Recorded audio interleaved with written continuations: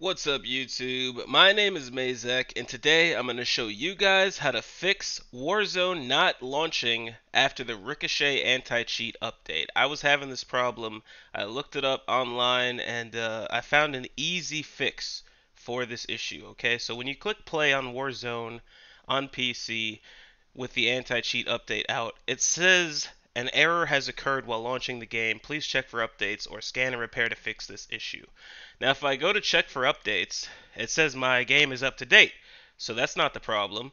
If I scan and repair on my PC, that usually takes around half an hour. That's literally 30 minutes of me sitting here, unable to play the game, and it's just a waste of time.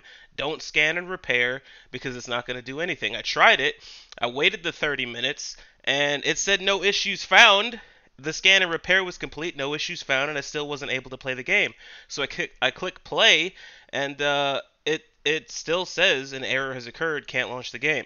Now, what you're going to want to do to fix this problem is just close Battle.net, alright? Right-click Battle.net shortcut, click Run as Administrator, alright? It's going to log you in. What you want to do is right-click your taskbar here, open up Task Manager, and you're going to see Task Manager here. You see Battle.net Update Agent. Right-click that, End Task. Alright? Then click Play.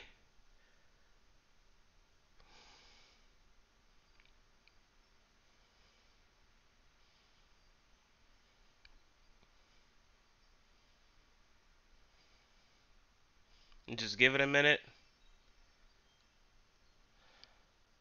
And as you can see, the game is now launching.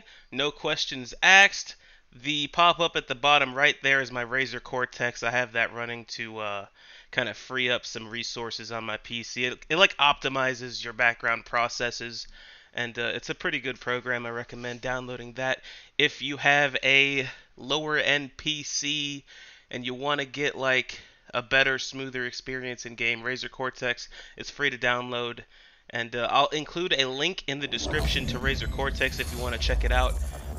It just optimizes your background processes. But yeah, we got Warzone loading up right now. And as you can see, it's a very easy fix. Simple 1, 2, 3, and you're able to play Warzone once again. So if you guys did find this video helpful, if this method did work for you, go ahead and drop a like on this video.